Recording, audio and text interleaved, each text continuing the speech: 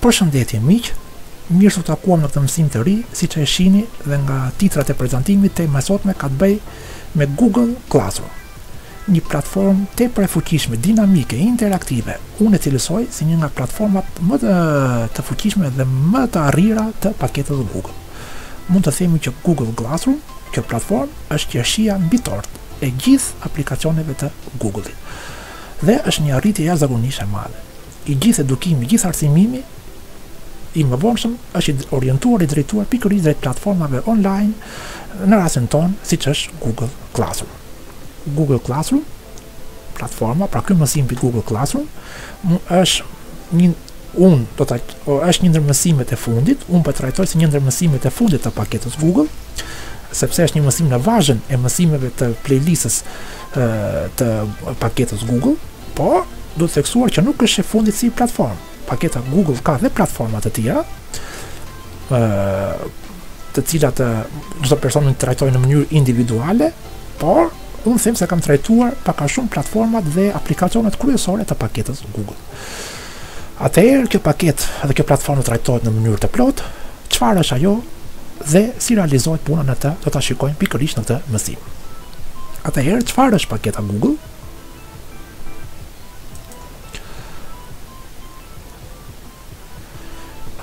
Atëherë, çfarë është Google? Çfarë është Google Classroom, platforma Google Classroom? Google Classroom është një platformë e fuqishme e pjesë e paketës Google për krijimin e klasave online apo kurseve online, siç njihet ndryshe. Google Classroom është e hapur për çdo person që ka një llogari në Google.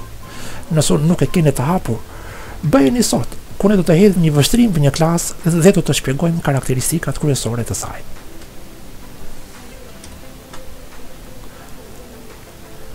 Cilat janë funksionalitetet kryesore të Google Clasroom? Google Classroom ndihmon në klasat apo kurset online të komunikojnë me njëra tjetrën. Ky është funksioni kryesor. Të jenë të organizuara, të kursejnë kohë dhe të kryejnë detyrat e shtëpisë.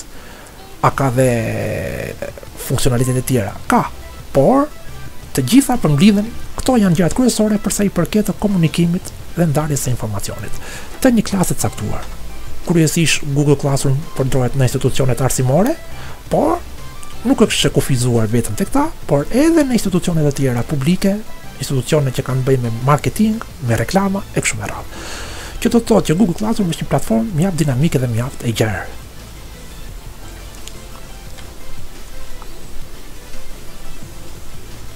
Çfarë mund të bëjmë me Google Classroom? Funksioni i parë është të krijojë klasat apo kurset online. Çdo person që ka një llogari në Google apo një adresë në Gmail themi, mund të jetë pjesë e një klase online ose të krijojë një të tillë, të ketë akses në informacionin që ndan ajo, të testohet, të bëjë pyetje të ndryshme, të seleksionojë informacionin që e ndihmon, të kryejë detyrat e shtëpisë e tjerë. Kjo pamje, kjo foto, karton themi, e shpreh mjaft mirë funksionalitetin e Google Classroom. Informacionin që mund ta marrësh në drasën e zezë në klasë, shumë mirë mund ta marrësh nga monitori i kompjuterit tënd nga klasa jote online. Atëherë, pa humbur kohë, le të krijojmë një klasë online, le të organizojmë informacionin e të. Shkojmë pikërisht në My Drive, në Google Drive-in tim. Ne kemi dy mënyra për të aksesuar në platformën Google Classroom. Mënyra e parë është duke klikuar tek driveri i përkatës, pra në My Drive, dhe në Google Drive-in tim dhe shkojmë te Google Apps. Në Google Apps, këtu do të jetë opsionin Classroom. Klikoj pikërisht te Classroom.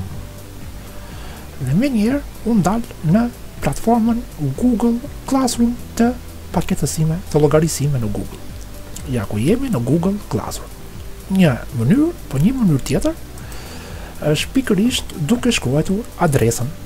Adresën e tillë, pra duke shkruar adresën Classroom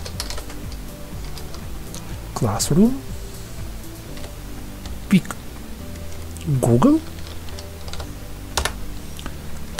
pra dhe njërë .google.com, classroom.google.com. Atëherë enter nga tastiera dhe do dalë pikërisht në të njëjtën platformë. Pra, në të dyja raste dalë tek e njëjta gjë. nuk është e rëndësishme se si çfarë mënyre përdor, e rëndësishme është ajo që ne do kryejmë tani. E mbyllim nga këto, shkojmë pikërisht në platformën time Clasroom, të parë që sapo e hapa.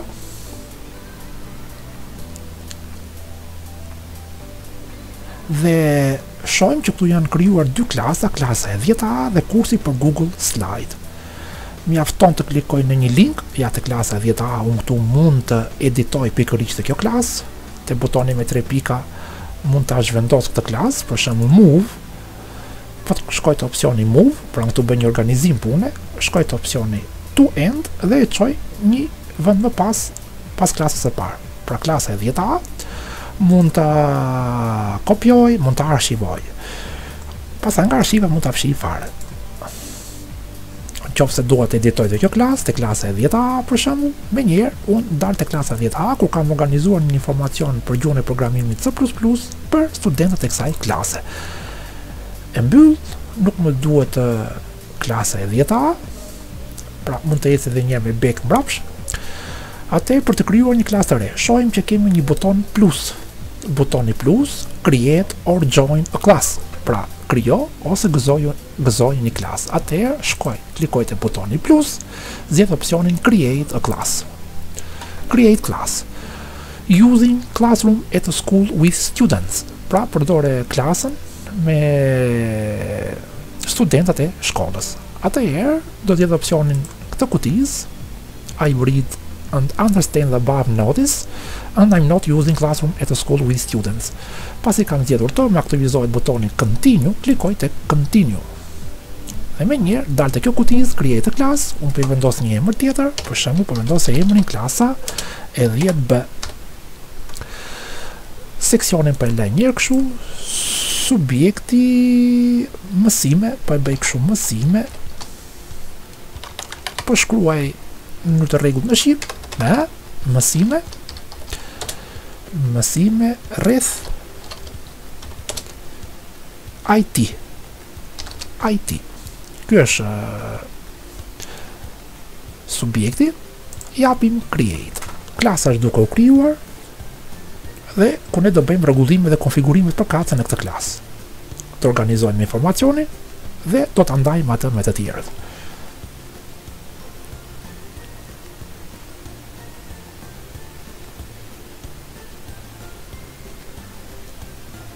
Presim pak. Është e qartë, pra në këtë mënyrë unë jam pikërisht në këtë klasë, klasa e 10AB, në klasën e 10AB ne këtu në krahun e majt Classroom main menu, kemi menun kryesore për këtë klasë, ku kemi dhe në fund kemi butonin setting, këto janë klasat, kalendari, klasat mësimore, pra settings. Këtu është sfondi kryesor, këtu kemi 3 kategori, stream, classwork dhe people. Duhet theksuar që Google Clasroom ka bërë update dhe përticime dhe ka lehtësuar jashtëzakonisht punën në këtë platformë. Këtu kemi butonin settings, që e rregullojmë, dhe këtu kemi pikërisht Google Apps. Në krahun e majt kemi about, select theme, upload the photo. About, klikoj te about, ku rregulloj tek about ne kemi emrin e klasës, kodin e klasës, jashtëzakonisht i rëndësishëm ky kod, për faktin e thjesht sepse me antikodi ne mund ta ndajmë këtë klasë me çdo person i cili ka një llogari në Google. Po të klikoj te kjo kutiza display, menjëherë kodi më zmadhohet. Pra display, unë këtu mund ta kopjoj këtë kod ose t'ja jap të tjerëve. Dhe personat të cilëve kanë llogari në Google mjafton të shkojnë në Google Clasroom dhe ta gëzojnë pikërisht të klasë. Siç e shpjeguam pak më përpara. Pra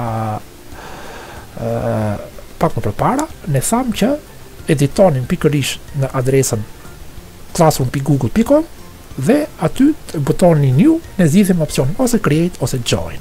Atëherë në qoftë se unë do të shkoj pikërisht dhe një të display, editoj dhe kopjoj pikërisht me CTRL-C këtë kod, mbyll,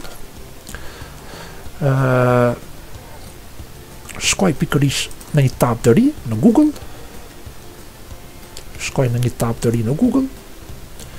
shkruaj pikërisht dhe njerë adresën Classroom,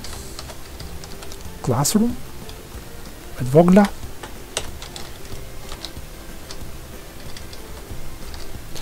clasroom.google.com, adresa del në mënyrë automatike, enter nga tastiera. Ne dalim përsëri në të njëjtën platformë. Atëherë, shohim që klasa 10AB është e krijuar dhe kemi kopjuar kodin e klasës 10B dhe personi i cili mund të jetë në një pajisje tjetër dhe ka edituar në llogarinë e vet, po të shkojë te plus dhe të shkojë te opsioni join në klasë, shijo klasën ose gëzoje klasën, paste, japim paste këtu bashkangjitet kodi i klasës 10B. Pra është e qartë që duhet të shpreh këtu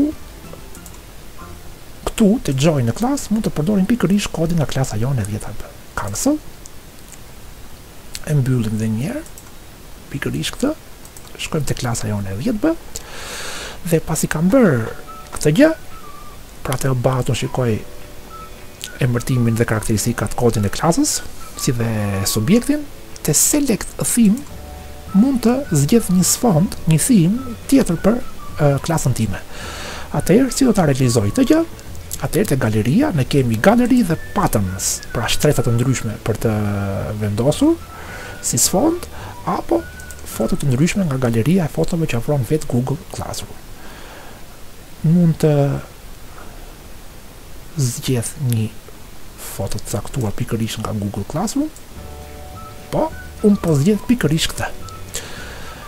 Një dras jeshile, pak a shumë me shënime të ndryshme mësimore të klasës, select class theme dhe me njërë ndryshoj sfondin e klasës. Atëherë kam ndryshuar dhe sfondin e klasës, por mund të vendos edhe një foto nga Google Drive im, apo mund të vendos një foto nga kompjuteri im. Atëherë select photo from your computer, zgjedh një foto nga kompjuteri im, dhe këtu duke parë në lokacion apo në direktori të ndryshme të kompjuterit tim, mund të zgjedh një foto që mua më pëlqen. Mund të zgjedh logo të ndryshme. Për shembull në kategorinë logo, në kompjuterin tim mund të zgjedh logo të ndryshme për sa i përket fotove që kam përgatitur dhe logo të ndryshme për punë të ndryshme për webin apo për sfonde të ndryshme etj. Pra është e qarta që duhet të shpreh, unë po lë pikërisht të pamje që mora nga galeria e Google Clasroom. Besoj se është e qartë. Pasi kam bërë këtë gjë, atëherë ne gjithashtu te customize, te butoni customize, te ky buton, ne gjithashtu po të klikoj këtu, pra settings, te class settings, edhe customize është njëjta gjë, te class settings unë mund të rregulloj pikërisht elemente të tjerë të klasës, atë klasa e 10AB po të shkoj pikërisht te edit, mund të thosha një përshkrim për të klasë, pra kjo klasë,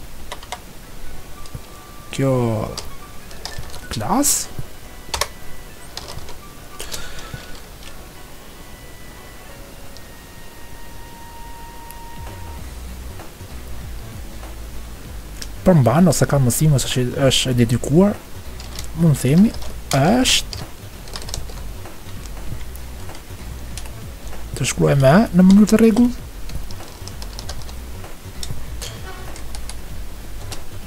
E dedikuar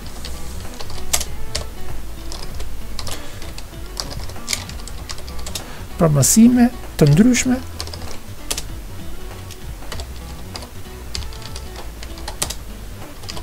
rreth IT-s, për mësime në fusha të ndryshme, mund themi, mësime në fusha të ndryshme,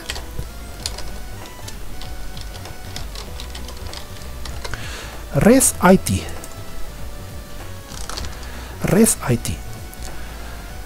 Por, where does the class meet?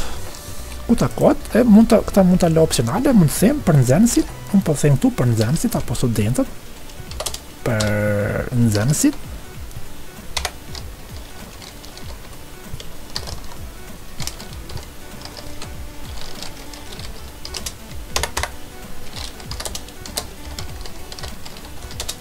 E klasave të 10-ta. Kjo klasë që dedikuar pikërisht për to, klasave të 10-ta, i japim save për të ndryshim që kam bërë. Dhe në këtë mënyrë klasa jonë është përcaktuar në mënyrë të plotë. Ndërsa te general, unë këtu kam gjithashtu kodin e klasës, të kodin e klasës display, copy, reset, disable, pra, si që e shpjeguam pak më parë. Në rrjedhën kryesore studentët mund të postojnë apo mund të komentojnë, dhe këtu kam disa postime. Students can post and comment, students can only comment, only teachers can post or comments. Atëherë, unë këtu po lë vetëm students can only comment. Pra studentët vetëm mund të komentojnë, ata nuk mund të postojnë. Ndërsa të show deleted items, këtu mund të lër aktiv ose jo tematikat apo postimet apo njoftimet të ndryshme që cilat i kam fshirë, cilat mund t'i shoh ato që kam fshirë. Në rastin ton po e lë jo aktive këtë opsion. Pasi kam bërë të gjë, unë kam përcaktuar në mënyrë të plot pikërisht të klasë, e mbyllim. Class settings dhe në kategorinë kryesore stream, pra në stream, në rrjedhën kryesore, ne këtu kemi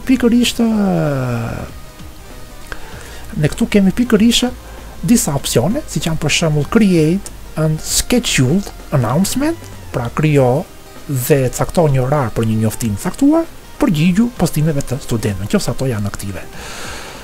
Pasi kjo gjë mund të realizohet pikërisht nga shenja plus ose në ky buton, dhe këtu kemi dy opsione, create announcement dhe reuse the post. Atëherë, te create announcement, unë këtu mund të bëj një njoftim, klikoj pikërisht te ky opsion, create announcement.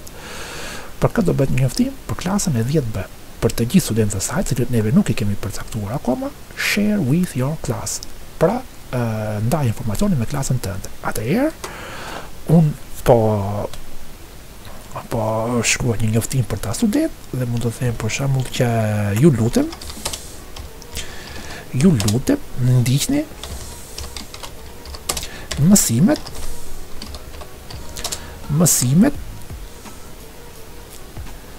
në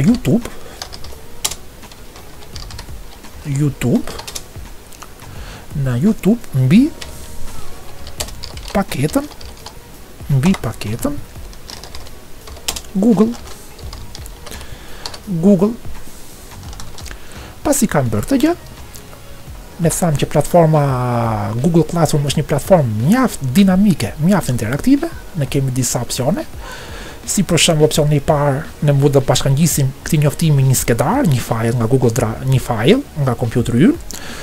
Mund të bashkangjisim gjithashtu një material caktuar, pra një file nga Google Drive ynë, nga YouTube channel, mund të bashkangjisim një video apo një link caktuar. Atëherë po të shkoj te kjo YouTube channel. Në YouTube channel më thon të shkruaj adresën, një fjalë kyçe ku mund të gjendet mjaft mirë kanali, për shembull, një tillë mund të isha Altini Infotech ose adresën e plot, https://2.2/ www.youtube.com dhe Altini Infotech A, I dhe T me të mëdha. Ose mjafton mjaft thjesht Altini Infotech, mund të shkruajmë pikërisht adresë, search, klikoj te opsioni search dhe me njëherë të dalin të gjitha videot e kanalit tim në YouTube. Është mënyra më lehtë për të gjetur këto gjëra.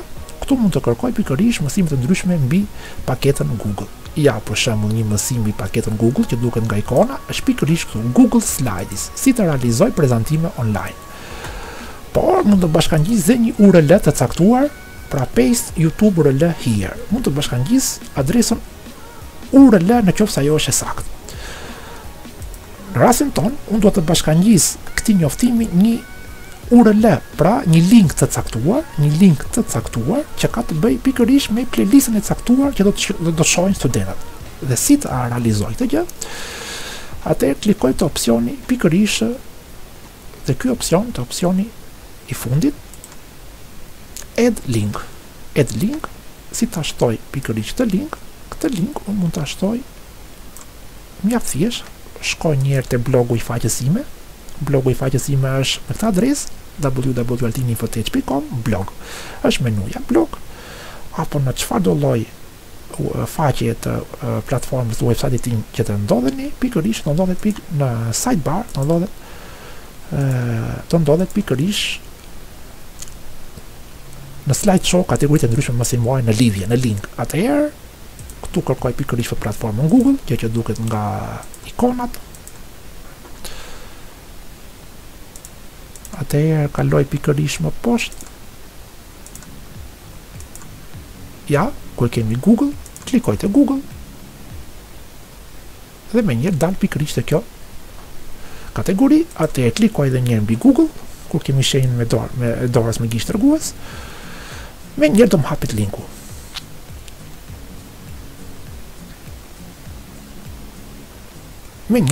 linku. Dhe po të vëmre, këtu neve na del gjithë playlista e mësimeve për paketën Google. Kur mësimi i fundit që do mbyllet e playlista pikërisht mësimi i sotëm që unë po bëj mbi Google Clasroom. Këtu kemi 9 mësime kryesore. Së bashku me Google Clasroom do jenë 10 mësime. Atëherë kopjoj pikërisht të link në https www.youtube.com playlist e kështu me radhë, jap copy. Pra dhe njëri jap copy. Shkoj atëherë tek klasa ime, klasa e 10B, ku unë do shtoj pikërisht të link që sapo e kopjova. Ja paste, kam kopjuar linku, add link, shtoj linkun. Linku është shtuar pikërisht në këtë njoftim dhe njoftimi është i kompletuar. Atëherë do ta postoj këtë njoftim, për postimin mund ta bëj, kemi 3 opsione të caktuara, pra post, kemi 3 opsione, post, mund ta postoj direkt, schedule, mund të lej një orar caktuar, apo ta ruaj si një draft. Po jap njerë post. Klikoj te post, dhe në këtë mënyrë është postuar pikërisht ky njoftim. Shohim që informacioni që neve duhet të kemi pikërisht, është ju lutem ndiqni mësimin në YouTube me paketën Google dhe paketa Google Paket. Mjafton të klikoj te ky link dhe imazhi na shpreh këtë gjë, paketa Google. Mjafton të klikoj këtu dhe më njëherë u do dal pikërisht në YouTube channel. Në YouTube channel unë këtu do dal pikërisht në playlistën e mësimeve mbi paketën Google të kanalit tim në YouTube, altininfotech.com. www.youtube.com altininfotech. Kjo është pikërisht një mënyrë, pra këtu nga një njoftim i caktuar në klasën time, aksesoj pikërisht në playlist. Për të qartësuar akoma dhe më shumë nxënësit, unë këtu mund të shtoj një koment, add class comment. Atëherë shtoj një koment caktuar dhe shkruaj këtë koment. Ju rekomandoj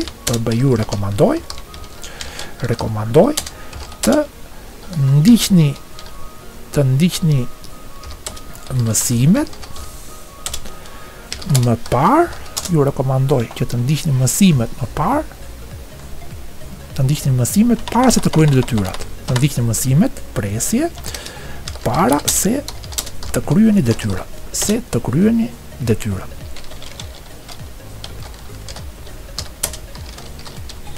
Detyrat që ju janë ngarkuar.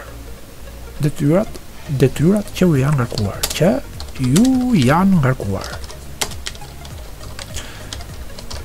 ngarkuar. Po besoj se është e qartë kjo gjë. Edhe këtu korrektojmë çajin me e me ë para se të kryeni detyrat që ju janë ngarkuar. Po, të ndiqni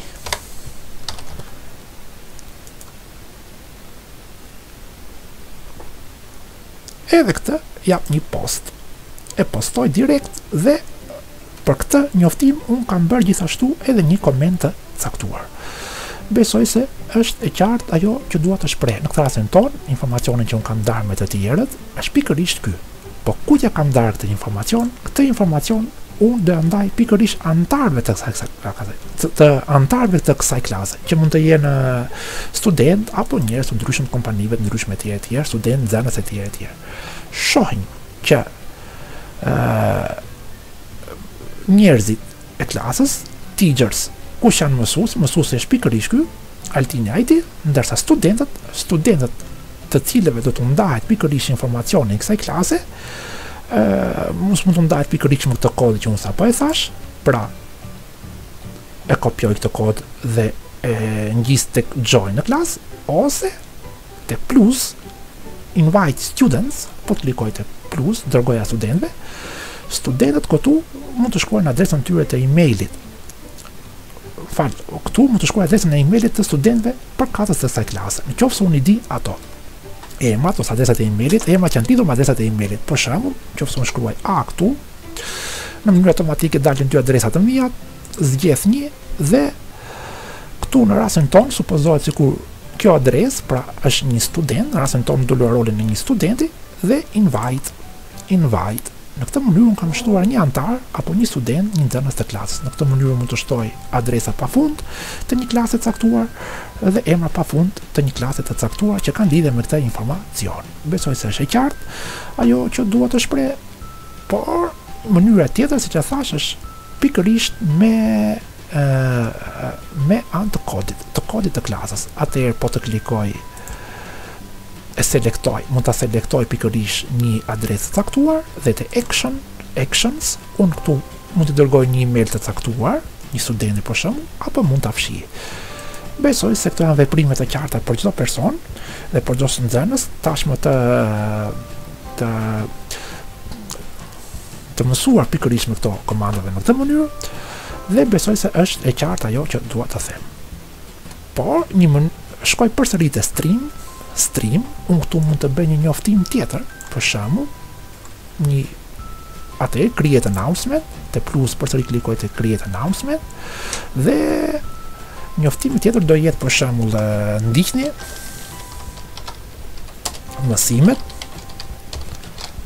mësimet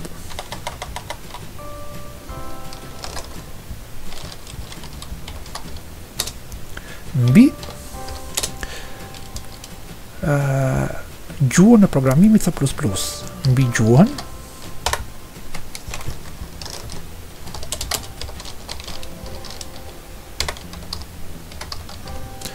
gjuhën e programimit C++.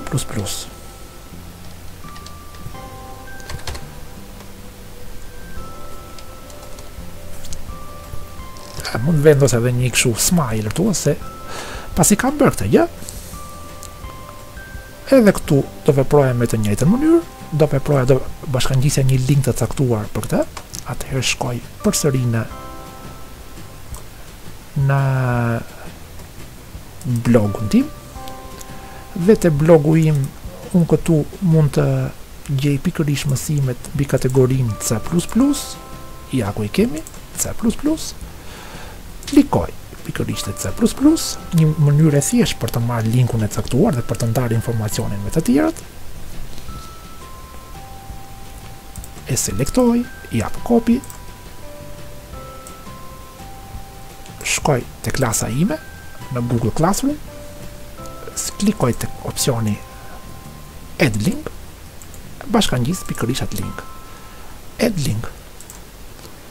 Pasi kam bërë këtë gjë, edhe këtu te postimet thash njëherë kemi 3 opsione, post, mund ta bëj postimin direkt, schedule, mund të përcaktoj një orar apo mund ta ruaj si një draft. Po e bëj edhe këtë post.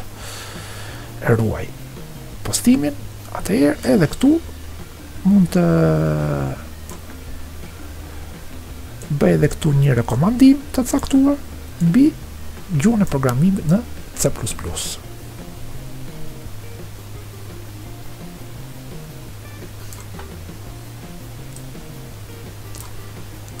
2 sekonda.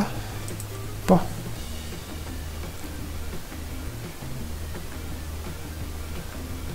Në rregull, është e qartë, ajo që duhet të them.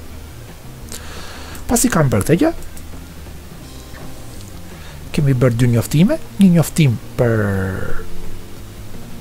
paketën Google dhe një njoftim për të ndjekur mësimet në C++. Mjafton të klikojë te C++ me altinin në YouTube dhe do dalin pikërisht në njëjtin link. Edhe këtu mund të bëjë të njëjtin koment. Komenti ju rekomandoj të ndiqni mësimet, atëherë e kopjoj pikërisht këtë fjali, CTRL-C, në mënyrë që mos të shkruaj të njëjtën gjë sa herë, për të kursyer kohë, CTRL-V, ju rekomandoj që të ndiqni mësimet pasi të kryeni detyrat që ju janë ngarkuar. Atëherë post. Pra kam bërë 2 njoftime, dhe të këto njoftime janë të kompletuara. Nxënësi apo studenti mund të editoj direkt në këtë link në mësimet përkatëse. i ndjek, i mëson dhe pasi i mëson, mund t'i përgjigjet detyrave të caktuara. Besoj se është e qartë ajo që do ta shpreh. Po nxënës mund të bëjë dhe komente pikërisht në këtë klasë për një video mësimor të caktuar, për një mendim të vetin e kështu me radhë. Sepse unë las që opsion atë gjë. Pasi kam bërë të gjë, atëherë shkoj tek opsioni tjetër, classwork, kategoria tjetër, classwork, detyrat. Atëherë, te detyrat, unë këtu edhe kjo është një kategori kryesore, themi, jashtëzakonisht e rëndësishme. Dhe këtu përsëri Google-i ka bërë një revolucion për sa i përket dizajnit dhe thjeshtimit të punës. Atëherë kemi te create, ne këtu kemi assign work to your class here. Pra, cakto një detyrë për klasën tënde këtu. Create assignment and questions, pra cakto detyra dhe pyetje. Apo cakto tematika për të organizuar pikërisht modulet apo njësitë të caktuara. Atëherë shkojmë pikërisht te create. Dhe këtu mund të zgjedh për shembull një tematik topics. Te topics, atë te topics shtoj tematikën e parë dhe unë them për shembull tematika e parë, cila ishte paketa Google ose thjesht Google package ose paketa Google. Atëherë them paketa Google, kjo është tematika e parë.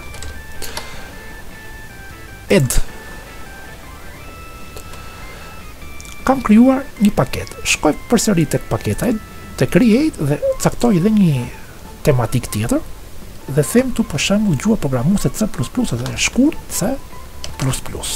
Edhe këtu add.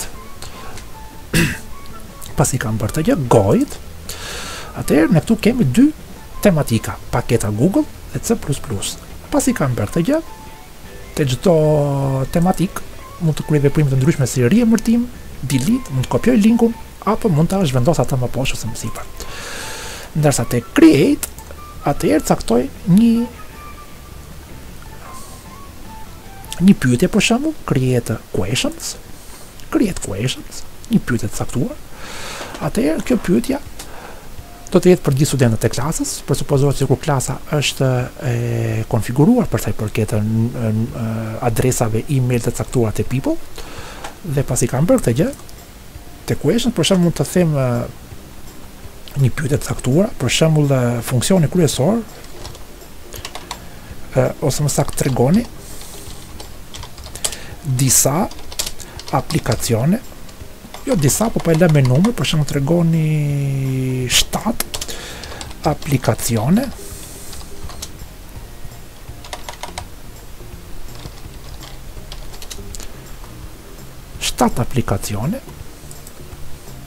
po bëj një pyetje në rastin tonë, si një pyetje testi, unë mund të bëj shumë pyetje, sa pyetje të dua unë, tregoni 7 aplikacione, po themi apps, apps, 7 aplikacione të ndryshme,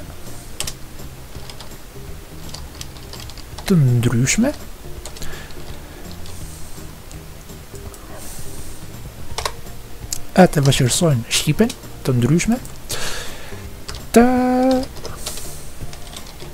paketës Google.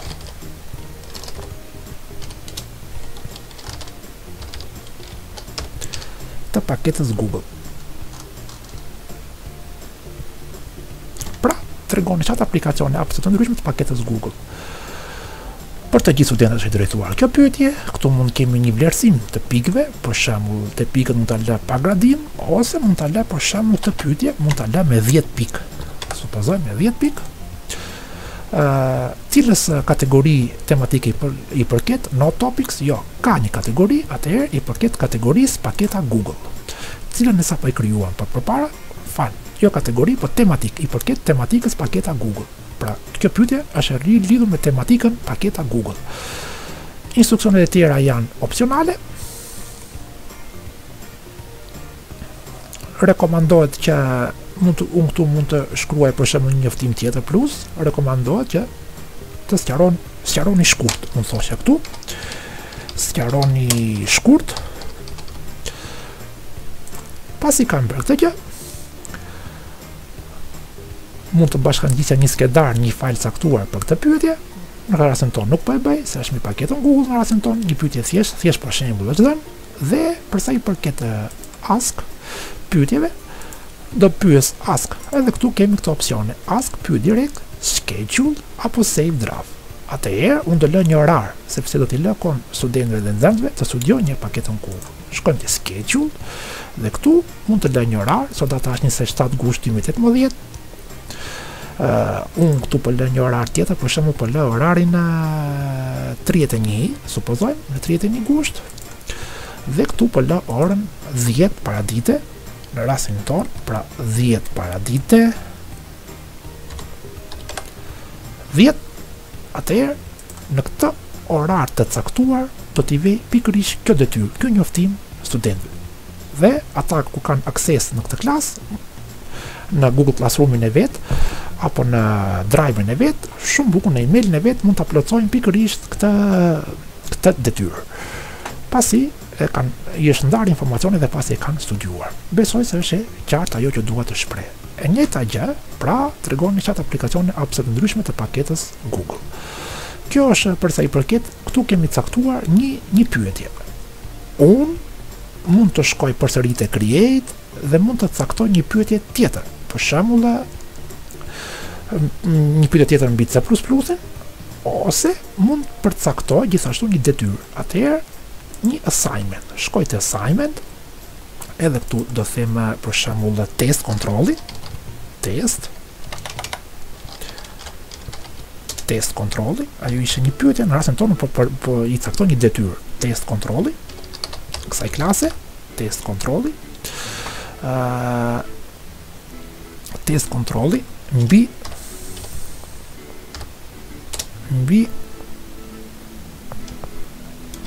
C++, mbi gjuhën programuese C++, mbi gjuhën, po e shkruaj të plot,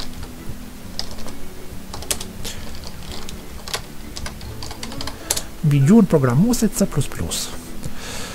Instruksionet tjera po i lë opsionale, atëherë pikë këtu nuk është e nevojshme, po e lë të pagraduar, ungraded, sepse vetë testi i bërë me Google Forms e përmban atë gjë, dhe i përket pikërisht ky test kategorisë C++, pra tematikës C++. Pasi kam bërë të gjë, te assign, pra te kjo detyrë, te ky caktim, mund të kemi assign, scheduled, orar, apo mund të ruajë si një draft. Në rastin ton, presupozohet sikur nxënësit e kanë studiuar mirë paketën mësimet mbi gjuhën programuese C++, dhe unë po jap një për shembull assign. Pasi dhe vëmë re që ky test është aktiv, ndryshe nga pyetja e cila nuk ishte aktive për faktin e thjeshtë sepse kjo pyetje ka një orar caktuar për të bërë aktive. Pra, është caktuar një orar, është caktuar një orar për të dërguar nxënësve dhe për të bërë aktive. Atëherë, po të klikoj te test kontrollin mbi gjuhën programuese, te kjo detyrë, unë këtu do të shohim që nuk kemi asnjë përgjigje, ne nuk e kompletuam me detyrën për faktin e thjeshtë sepse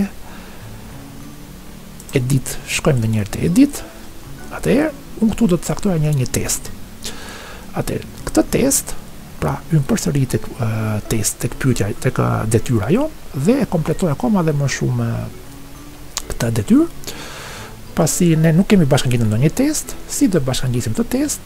Këtë test mund ta bashkangjis pikërisht me anë të testeve që kanë përgatitur me Google Forms në llogarinë time. Atëherë mund të shkoj pikërisht te Drive, te Google Drive, dhe në Google Drive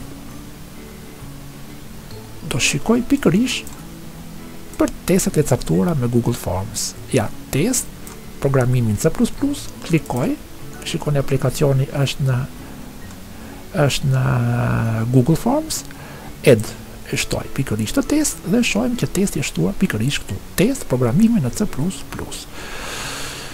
Atëherë detyra është e kompletuar në rastin ton.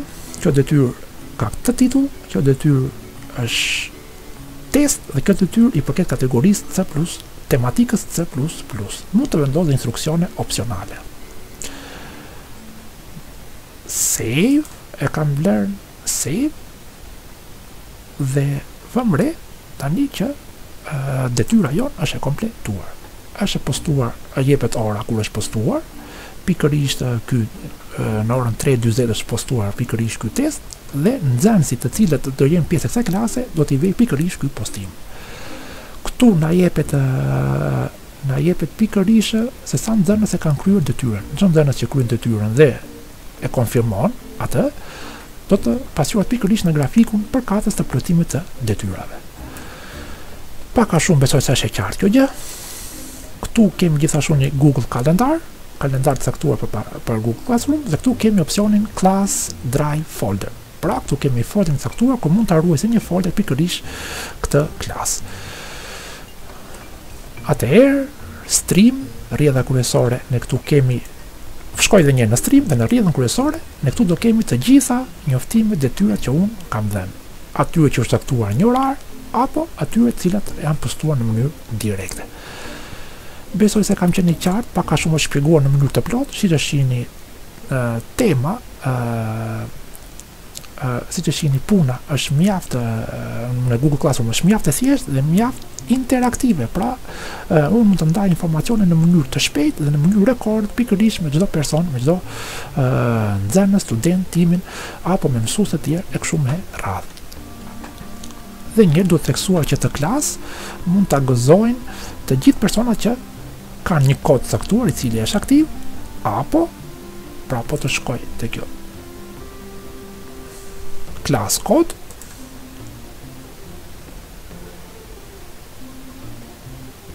ja e kopjoj këtë kod, copy, mund të shkoj, du të dalë një nga klasa ime dhe personi i cili ka këtë kod, mund të shkoj pikërisht te opsioni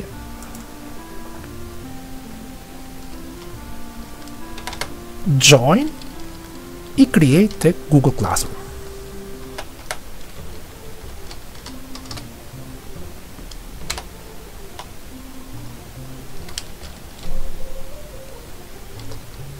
Atëherë, shkojmë dhe njërtu, e provojmë.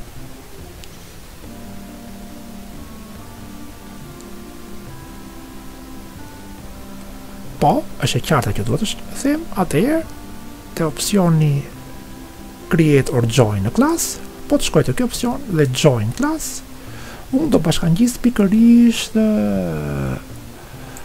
kodin që sa po marra. Në rastin ton, presupozohet që këtu kemi tu do jemi në llogarinë e një studenti. Dhe pasi kam bërë të gjë, mund të jap opsionin join. Besoj se është e qartë që duhet të shpreh. Mënyra tjetër është ku nëpërmjet emaileve mësuesi kontakton në rastin tim me nxënësin nëpërmjet emaileve dhe nxënësi është pjesëtar i klasës. Çdo njoftim dhe çdo postim që bëhet në mënyrë automatike apo që bëhet në një orar caktuar do të shkojë pikërisht adresa për kancë. Besoj se kam qenë i qartë, të dashur miq.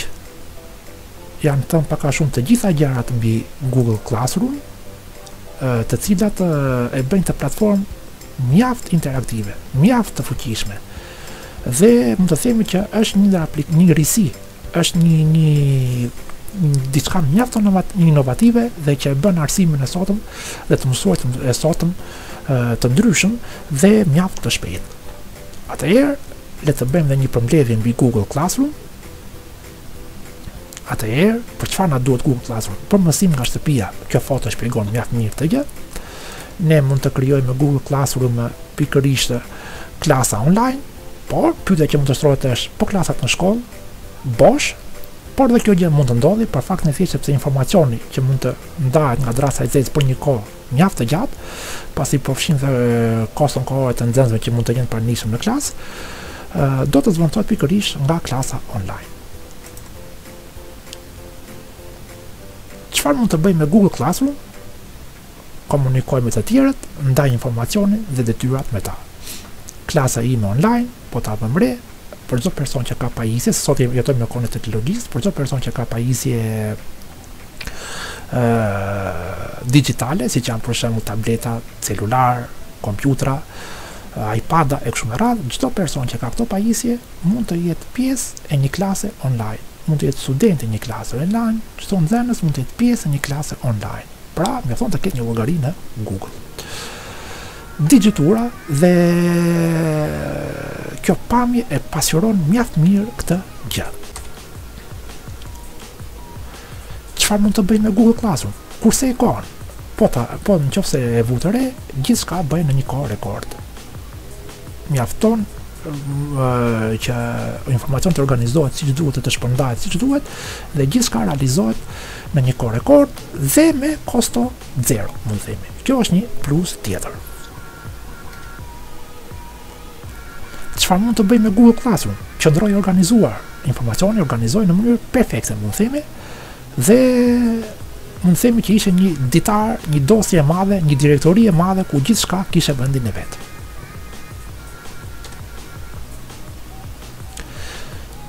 Çfarë mund të bëj me Google Clasroom? Kryej dhe dërgoj detyrat e shtëpisë. Çdo nxënës mund të përgjigjet testeve dhe kontrollohen nga mësuesi gjithashtu në një kohë rekord. Funksionalitetet e Google Clasroom nuk kanë të krahasuar. Besoj se kam qenë i qartë për të gjitha ato që sapo thash, të dashur miq. Rekomandoj që t'i bëni subscribe këtij kanali dhe like për mësime akoma dhe më të mira dhe më të arrira. Faleminderit që më ndoqët, mirë takofshim në mësimet e tjera.